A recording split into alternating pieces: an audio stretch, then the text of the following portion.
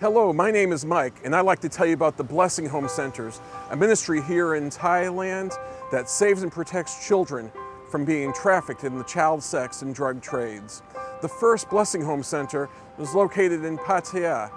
In Pattaya, we have over 8 million tourists come to our city every year, and many of them are sex tourists. In fact, we have more sex tourists come to our one city alone in Pattaya than what there are residents in our home state of Kentucky.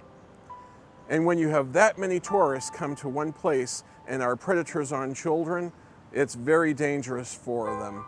So when we started the Blessing Home Center in Pattaya, we tried many different strategies for saving children, including going and doing rescues. But we found that most of the children that would get rescued would eventually go back in anyhow, that it ended up not being effective. And the one strategy that was the most effective was prevention. 98% of those that we do prevention with never go into the child sex trafficking. And so how we do this at Blessing Home is, first, we find children who are at high risk of being trafficked.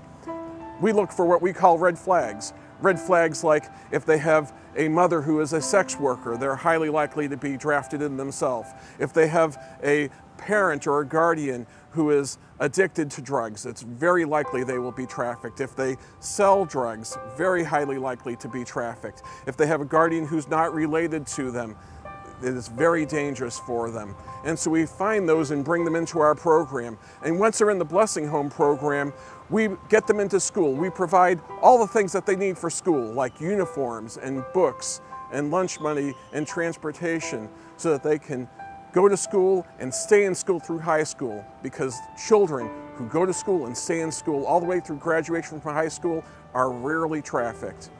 And so we also provide Christian nurture as well. We have staff and missionaries that teach English and life skills and Bible to these kids in after-school classes so that they can thrive in school, because children that are thriving in school will stay in school as well. I'd like to tell you about Newt, who is one of our boys in Blessing Home. He's 6 years old, but he first came to Blessing Home 3 years ago when he was 3 years old. When he first came to Blessing Home, his right hand was mangled and he could not use it. He could not use a crayon or write. And so Blessing Home provided the funds so that he could have surgery, so that he could use his hand now. And now Newt is in school. Newt lives with his mother at a massage parlor there in Pattaya.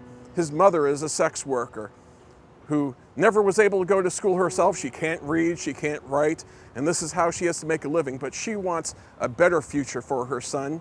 And so through the Blessing Home Ministries, her son Newt now is able to go to school, and he's not going to have the same future as his mother had.